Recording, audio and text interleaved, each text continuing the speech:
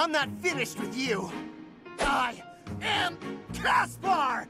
Ah!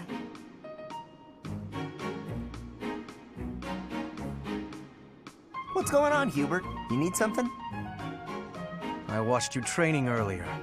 Pitiful display. Excuse me? What's that supposed to mean? You yell before every move. I know.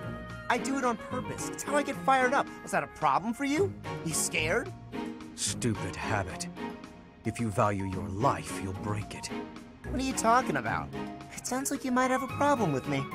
As a matter of fact, I do. If it was only your own idiotic life at stake, I wouldn't bother saying anything. But it's not. Your foolishness hurts everyone. Ooh, you sure do love to hear yourself talk. Suppose you were to shout on the battlefield as you did in your training today. It is very likely the enemy could anticipate your next move based on your insipid blather.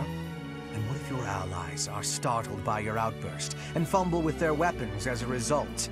This is not to mention the obvious fact that you would utterly botch any covert operation. You really think I'm that stupid? I only shout when it's completely necessary. I don't do it all the time. Whatever habits you develop in training, you will reproduce on the battlefield. Combat is tense and frantic. You will default to your training whether you mean to or not. Hey, why don't you just shut up about it? I can control myself.